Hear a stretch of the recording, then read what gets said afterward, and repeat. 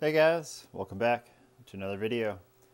I just wanted to do a quick video about the Xbox 360 power supply.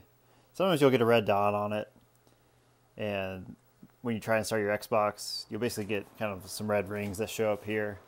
Mine was doing that earlier today. I hadn't used this in a while, but basically I just turned it off, restarted it, unplugged the back cable, let the light turn completely off. And now it's working just fine. There's no red dot showing up on there. I'm not sure exactly why it does that.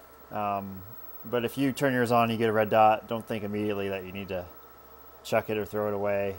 Plug it in, let it charge up for a little bit. I think there might be either a capacitor or a battery inside here that goes bad, that needs some time to charge up a little bit if you haven't used it in a while. Because now mine's working just fine. I'm glad I don't have to get a new one. But thanks for watching, guys. If you guys know why it does that or what's going on there, go ahead and put it in the comments below. But glad mine's working now. If you want to see some more Xbox 360 content, you want to see me take one apart and fix it, you want to see me put one in an oven and try and fix it, go ahead and subscribe to my channel. I'll catch y'all next time.